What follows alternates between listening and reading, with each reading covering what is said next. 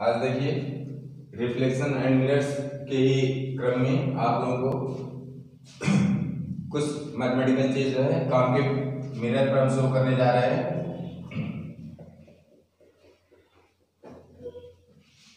देखिए सबसे पहले मैग्निफिकेशन जानिए, linear magnification. Linear magnification, linear magnification जिसको स्मॉल m द्वारा शो किया जाता है, ठीक है। और यह होता है रेखीय आवर्धन। रेखीय आवर्धन होता क्या है? यह हमेशा जो इमेज की साइज होती है और ऑब्जेक्ट की साइज का रेशियो होता है। यह इमेज की साइज और ऑब्जेक्ट की साइज का रेशियो होता है, यानी ऑब्जेक्ट की तुलना में, ठीक जैसे आप फ्रैक्शन पढ़ते हैं कि 2/5 है, यानी 2 आउट ऑफ 5 में से 2 है, तो यह एक रेशियो सिस्टम बैठाता है। ठीक उसी तरह लीनियर मैग्निफिकेशन भी ऑब्जेक्ट की साइज के मुकाबले, ऑब्जेक्ट जो बिंब है, बिंब की साइज के मुकाबले प्रतिबिंब की साइज कितनी है उस चीज को ये डिनोट करता है। और दूसरी लैंग्वेज में यह तो ऑब्जेक्ट की साइज और इमेज की साइज के रूप में बता रहा है, बट अब यहीं पर इसको distance of image from the object, sorry distance of image from the pole and distance of object from the पोल, इन दोनों के भी उसमें कैसे आएगा? ये आता है आपका -v/u आता है, ठीक है। और यह रेखीय आवर्धन क्या क्यों बोला जाता है? ये चीज हमेशा ध्यान रखिएगा कि जब भी ऑब्जेक्ट की साइज और इमेज की साइज देखी जाती है, जैसे हम इतने लंबे हैं, जैसे आप एक्सपेंशन, थर्मल एक्सपेंशन पढ़ते हैं फिजिक्स में कि थर्मल एक्सपेंशन कैसे होता है, तो एक होता है लीनियर एक्सपेंशन होता है, एक सरफेसियल एक्सपेंशन होता है, एक वॉल्यूमिक एक्सपेंशन होता है। तो अगर हम खड़े हैं तो हमारे अंदर क्या है? हमारी लंबाई है, तो ये रेखीय आवर्धन होगा। हमारी जमीन से ऊपर इतनी हमारी हाइट है, क्या हुआ? रेखीय। सिर्फ कितनी लंबाई है, लेंथ हमारी कितनी है, हाइट कितनी है, यह रेखीय हुआ। लेकिन हम सामने से देखने पर हमारी कितनी सरफेस दिख रही है, यह क्या होगा? यह सरफेस की बात हो रही। यहाँ पर लीनियर नहीं होगा, क्या होगा? सरफेसियल हो जाएगा। अब पूरे स्पेस में मेरी बॉडी कितना स्पेस वॉल्यूम घेरती है, यह क्या हो जाएगा? वॉल्यूमिक हो जाएगा। तो यहाँ पर सिर्फ ऑब्जेक्ट की साइज लीनियर और इमेज की साइज लीनियर में क्या अनुपात है, दैट्स व्हाई इसका नाम पड़ा है रेखीय आवर्धन। क्लियर है? अच्छा, अब देखिए इसको हम डिड्यूस करते हैं कैसे। आप यहां पर देखिए ऑब्जेक्ट O डैश है, इमेज I डैश बन रही है, ये आपका फोकस हो गया, सेंटर ऑफ कर्वेचर वक्रता केंद्र हो गया, या पोल यानी ध्रुव है। और सबसे पहले ऑब्जेक्ट से जाने वाली इंसिडेंट रे जो प्रिंसिपल एक्सिस, मुख्य अक्ष के समानांतर गुजरती है, वह दर्पण की रिफ्लेक्टिंग सरफेस से यानी ए पॉइंट से टकरा करके वह प्रिंसिपल एक्सिस को फोकस पर काटती है और निकल जाती है। फिर एक दूसरी इंसिडेंट रे हम सेंटर ऑफ कर्वेचर से होकर गुजरते हैं, और आप जानते हैं लॉज के हिसाब से जो सेंटर ऑफ कर्वेचर के थ्रू अगर इंसिडेंट रे गुजरेगी, वह रिफ्लेक्शन के बाद फिर उसी सेंटर ऑफ कर्वेचर से होके रिफ्लेक्टेड रे निकलेगी, और दोनों रिफ्लेक्टेड रे जहां मिलेंगी वहां पर इमेज बन जाती है। और एक तीसरी इंसिडेंट रे हम ये करते हैं कि वह ऑब्जेक्ट से जाती है पोल पर, और पोल से फिर वह रिफ्लेक्ट होती है। तो एक बात ध्यान में रखिएगा कि पोल पर जाने वाली जो इंसिडेंट रे है वह लॉज ऑफ रिफ्लेक्शन को फॉलो करती है, यानी यह एंगल I हो जाएगा और यह एंगल R हो जाएगा, यानी आपतन कोण परावर्तन कोण, angle of incidence, angle of reflection हो जाएगा। अब हम दो ट्रायंगल उठाते हैं, ट्रायंगल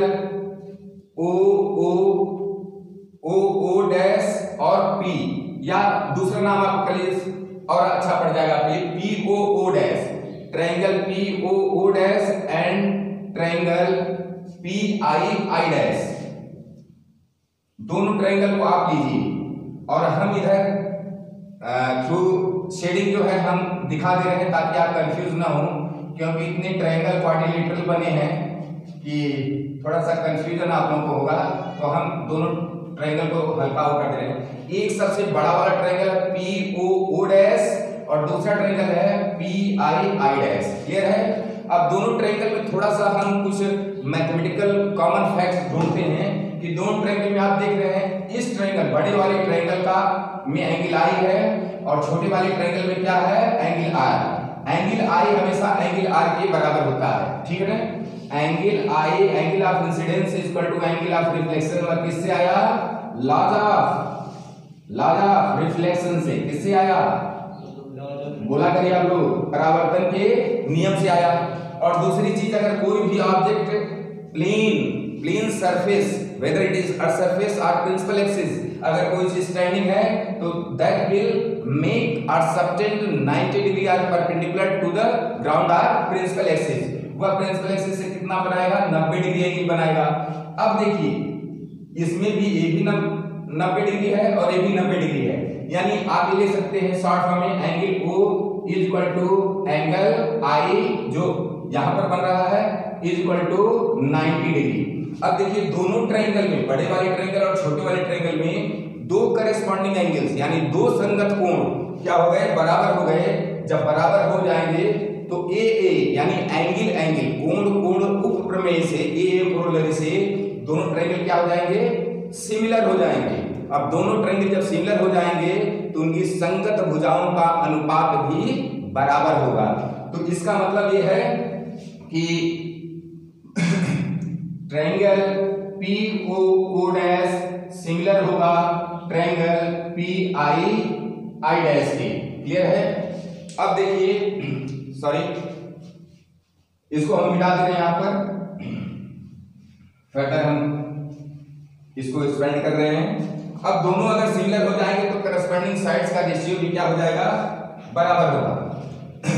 अब देखिए अगर मान सबसे पहले इसमें बड़ा वाला ट्रायंगल ले लिए इसमें छोटा वाला ट्रायंगल ले तो सबसे बड़ा वाला ट्रायंगल ले लीजिए यानी ओ डैश।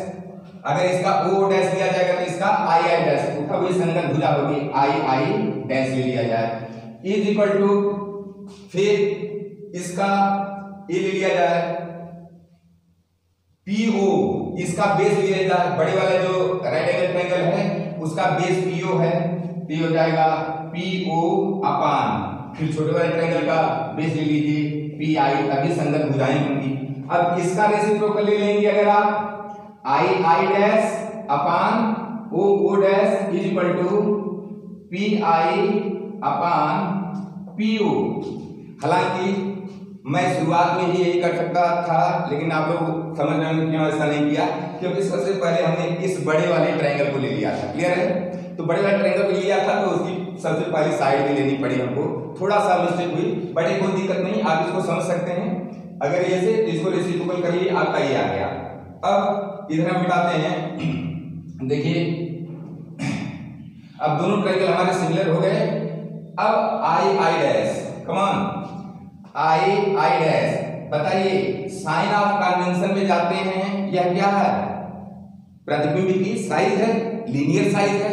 अच्छा तो पॉजिटिव होगी कि नेगेटिव होगी साइन ऑफ कन्वेंशन से नेगेटिव। क्यों नेगेटिव होगी क्योंकि नीचे बिलो प्रिंसिपल एक्सिस क्या बोलेंगे बिलो प्रिंसिपल एक्सिस तो ये आ जाएगा माइनस आई अपान।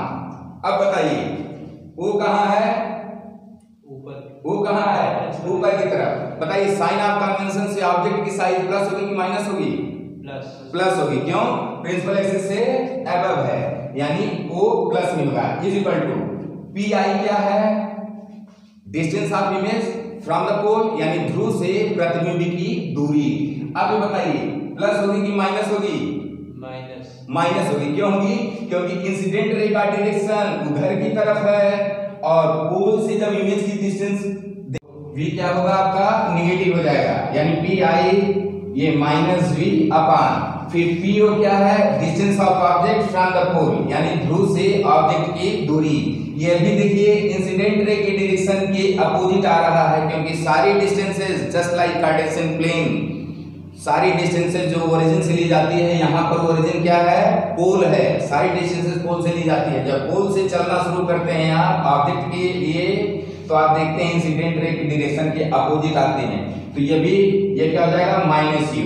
फर्दर आप ये कर सकते हैं ये देखिए और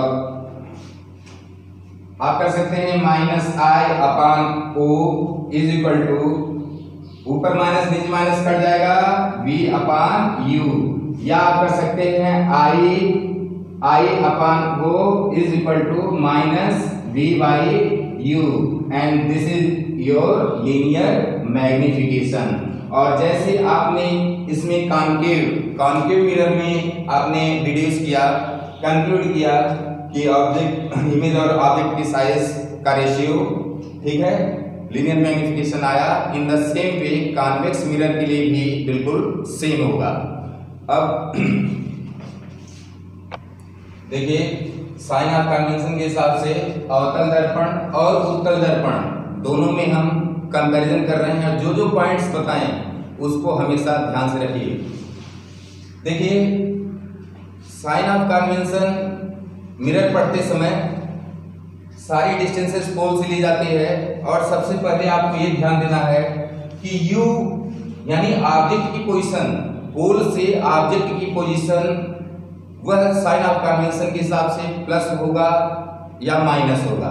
तो हमेशा ये ध्यान में रखिए कि कॉन्केव मिरर है, इंसिडेंट रे का डायरेक्शन देखिए रिफ्लेक्टिंग सरफेस तरफ बढ़ रही है, और ऑब्जेक्ट पोजीशन चूंकि पोल से साइड डिस्टेंस, पोल से जब चलेंगे ऑब्जेक्ट के लिए तो इंसिडेंट रे के अगेंस्ट आ रहे हैं। तो u कॉन्केव मिरर में u जो होगा हमेशा माइनस में होगा, ध्यान में रखिए, u जो होगा हमेशा माइनस में होगा। और ठीक उसी तरह कॉन्वेक्स मिरर में भी आप देखिए पोल से ऑब्जेक्ट यहां पर रखा है, इंसिडेंट रे इस तरह जा रही है, ठीक। जब पोल से ऑब्जेक्ट की पोजीशन की तरफ ये आएंगे तो आप देख रहे हैं इंसिडेंट रे की डायरेक्शन के अपोजिट आप आ रहे हैं। इसका मतलब u इसमें भी क्या होगा, हमेशा माइनस होगा। ये चीज हमेशा ध्यान में रखिए कि चाहे कॉन्केव मिरर हो चाहे कॉन्वेक्स मिरर हो, दोनों में हमेशा जो u होगा यानी position of the object from the पोल, यानी ध्रुव से बिंब की दूरी, वस्तु की दूरी, ऑब्जेक्ट की दूरी, या क्या होगी, हमेशा माइनस में होगी। और फिर v हम देखते हैं इमेज, चूंकि आप ये जान रहे हैं कि ये 6 कंडीशन दी हुई है। 6 कंडीशन में चाहे इंफिनिटी पर इमेज हो, चाहे इंफिनिटी सेंटर ऑफ कर्वेचर या सेंटर ऑफ कर्वेचर या सेंटर कर्वेचर फोकस के बीच में, या फोकस पर या फोकस और पोल के बीच में, इन 6 कंडीशन में ये जो 5 कंडीशंस हैं, 5 स्थितियां हैं, इन 5 स्थितियों में जो इमेज बनती है वह रियल और इन्वर्टेड होती है। यह रियल इन्वर्टेड होने की कंडीशन में इमेज के लिए जब भी आप आएंगे, इन 5 पोजीशन के लिए जब भी आप यहां पर आएंगे लेफ्ट हैंड साइड की तरफ, तो इसमें क्या होगा कि v जो होगा हमेशा क्या होगा, निगेटिव होगा। किसके लिए, इन 5 पोजीशन के लिए, ठीक है। और जबकि इसमें भी इमेज कहां बनेगी, हमेशा पोल से इधर बनेगी, क्योंकि वर्चुअल और इरेक्ट इमेज होती है। कॉन्वेक्स मिरर कैसे इमेज बनाता है, वर्चुअल और इरेक्ट, यानी आभासी और सीधी इमेज बनाता है। प्रिंसिपल एक्सिस से ऊपर बनती है और वर्चुअल होती है, आभासी होती है। तो इसका मतलब जब इमेज की डिस्टेंस हम पोल से लेंगे तो हम किधर की तरफ पढ़ेंगे, राइट हैंड साइड की तरफ, और यह वही दिशा होगी जिधर आपतित किरण जा रही है, उसकी डायरेक्शन के अलोंग होगा। दैट्स व्हाई इसमें भी जो होगा ये हमेशा क्या होगा, पॉजिटिव होगा। यानी distance of the image from the pole convex mirror के लिए हमेशा क्या होगा, पॉजिटिव होगा। और जबकि 5 कंडीशंस के लिए चूंकि पोल से इधर ही इमेज बनेगी जो रियल और इन्वर्टेड इमेज होगी, इसको बोलते हैं, यह 5 कंडीशन में, ये जो 5 स्टेट्स हैं जो है कंडीशंस, इसमें रियल एंड इन्वर्टेड, ठीक है, वास्तविक और उल्टा प्रतिबिंब बनता है। रियल और इन्वर्टेड इमेज बनेगी 5 कंडीशन के लिए, तो वह इधर की तरफ ही बनेगी। सिर्फ ये 6वीं कंडीशन में v क्या होगा, ये पॉजिटिव होगा। v क्या होगा, ये पॉजिटिव, क्योंकि 6वीं कंडीशन में इमेज कहां बनेगी, back side, non reflecting surface की तरफ आभासी वर्चुअल और इरेक्ट इमेज बनेगी, क्योंकि तब उस इमेज की डिस्टेंस अगर हम जब भी देखेंगे तो पोल से राइट की तरफ बढ़ेंगे और यह वही दिशा होगी जिधर की तरफ इंसिडेंट रे का डायरेक्शन है। तो यह 6वीं कंडीशन के लिए भी हमेशा ये पॉजिटिव होगा। अब यहां पर भी सभी कंडीशन के लिए क्या होगा, प्लस होगा। अब एक चीज और देखिए, फोकल लेंथ की बात करें, फोकस की जब बात करते हैं फोकल लेंथ की, तो यह पॉजिटिव होगा कि निगेटिव होगा। अब देखिए फोकस पॉइंट पर पोल से जब आप चलते हैं, साइड डिस्टेंस पोल से नापी जाती हैं, तो अगर पोल से जब आप फोकस की तरफ बढ़ते हैं तो आपका ये डायरेक्शन रहता है, और यह वह डायरेक्शन है जो कि आपतित किरण की डायरेक्शन के अगेंस्ट है। इसका मतलब कॉन्केव मिरर में फोकस हमेशा क्या होगा, माइनस होगा। इन चीजों को हमेशा ध्यान में रखिएगा, वेरी वेरी इंपॉर्टेंट पॉइंट। और यहां पर अगर कॉन्वेक्स मिरर में देखा जाए तो कॉन्वेक्स मिरर में फोकल लेंथ बताइए पॉजिटिव होगा कि निगेटिव होगा, बताइए पॉजिटिव होगा कि निगेटिव होगा, पॉजिटिव होगा। क्यों पॉजिटिव होगा, क्योंकि जब फोकस पॉइंट के लिए जब हम पोल से जब चलते हैं तो यह वही दिशा होती है जिधर की तरफ इंसिडेंट रे का डायरेक्शन है। तो यहाँ पर फोकल लेंथ हमेशा क्या होगी, ये पॉजिटिव होगी। तो साइन ऑफ कन्वेंशन में हमेशा ध्यान में रखिए कि u जो है, u हमेशा माइनस होगा, चाहे वो कॉन्केव मिरर हो चाहे कॉन्वेक्स मिरर हो। दोनों कंडीशन में u हमेशा, चूंकि ऑब्जेक्ट जब भी रखा जाएगा वह कहां रखा जाएगा, इंसिडेंट रे के डायरेक्शन के विपरीत ही रखा जाएगा, ठीक है। अब देखिए दूसरा भी इसमें माइनस होगा जब रियल इन्वर्टेड इमेज बनेगी, क्योंकि रियल इन्वर्टेड इमेज के लिए पोल से आना पड़ेगा। सिर्फ ये 5 कंडीशन में माइनस होगा, लेकिन एक कंडीशन में क्या हो जाएगा, प्लस हो जाएगा। कब, जब ये नॉन रिफ्लेक्टिंग सरफेस की तरफ जो है वर्चुअल और इरेक्ट इमेज बनेगा। वह किस कंडीशन में, जब ऑब्जेक्ट फोकस और पोल के बीच में हो, क्लियर है। और जबकि भी इसमें हमेशा पॉजिटिव इसलिए होगा क्योंकि वह किधर की तरफ बनेगा, हमेशा राइट हैंड डायरेक्शन तरफ बढ़ेगा, वह इंसिडेंट रे डायरेक्शन की तरफ बनेगा। और फोकस इसमें ऑलवेज पॉजिटिव होगा और इसमें फोकस ऑलवेज नेगेटिव होगा। अब देखिए, अब हम sign of convention concave mirror और कॉन्वेक्स मिरर।